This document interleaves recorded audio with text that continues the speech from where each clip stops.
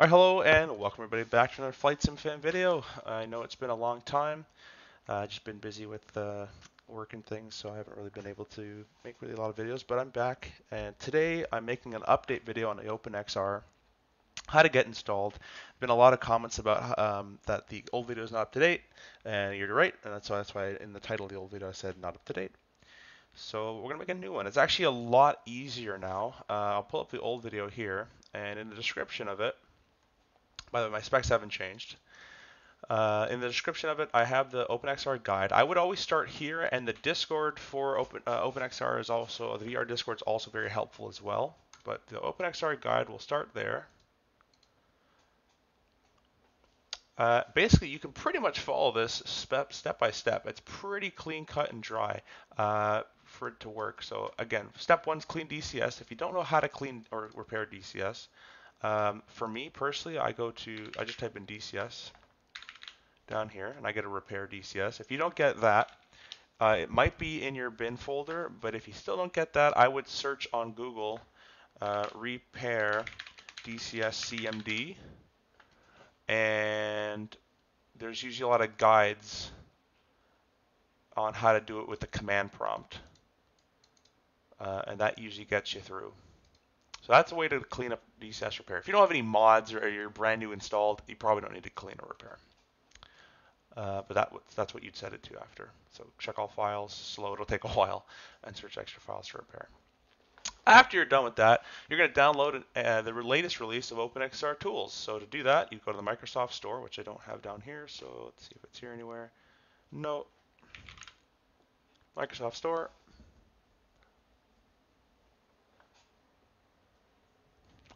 Take a little bit. Okay, and you go here, you just type in simply OpenXR.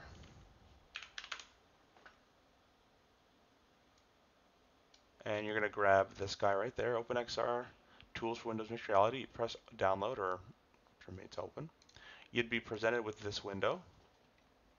I have clicked use latest preview OpenXR runtime, customized render scale, and I set mine to 100.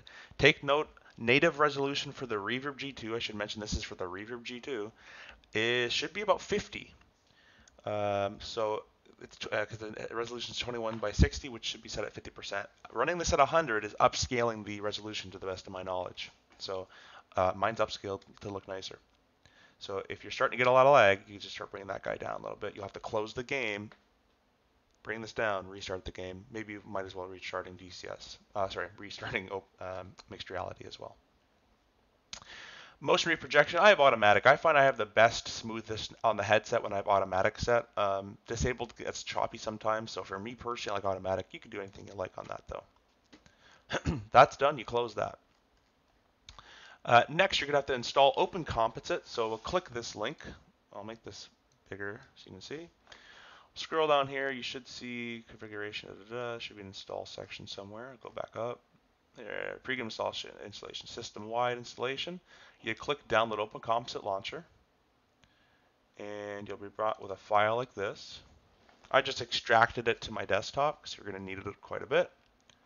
Right-click Open Composite, run as administrator, and you get this tab. It says switch to SteamVR, switch to Open Composite. You're going to want to be clicked where it says switch to Open Composite. This should be grayed out. You shouldn't be able to click this anymore. You want it to be set to Open Composite. If it says switch to Open Composite and you want to click it, that's you're still on Steam. So you want to make sure that you've clicked switch to Open Composite. Anytime there's an update, I actually just did one today, it'll appear down here. It'll say update now. You won't really get a notification for this, so I'd probably check every month or so. Once you're done that, you're going to go down and clear our mixed reality settings. So we'd start mixed reality, which might change my recording. So I'm going to leave it and just show you the pictures they have here. You can kind of just copy what they use. But the basic things is on startup and desktop settings, mixed reality. Then you go to the settings tab. It should be at the bottom left with the 3 dots, and then settings. Startup and desktop, you want to make sure all of these are unclicked, especially the SteamVR one. And it's set to manually input switching.